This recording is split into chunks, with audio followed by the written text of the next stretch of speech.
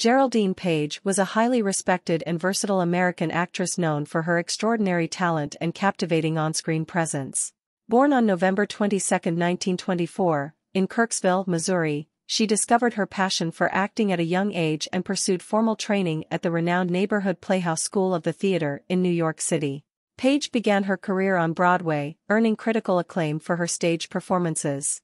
She received her first Tony Award nomination for her role in the play Midsummer in 1953 and went on to receive 6 more nominations throughout her career. Her commitment to the craft and ability to portray complex and nuanced characters on stage earned her the reputation as one of the finest actresses of her time. In addition to her success on stage, Page made a significant impact on the silver screen. She received her first Academy Award nomination for her supporting role in the film Hondo and later garnered 3 more nominations for her exceptional performances in You're a Big Boy Now, Pete and Tilly, and The Pope of Greenwich Village. It wasn't until 1986 that she finally won the Academy Award for Best Actress for her unforgettable role in The Trip to Bountiful. Page's talent extended to television as well, earning her numerous Emmy Award nominations and wins for her work in various television films and series.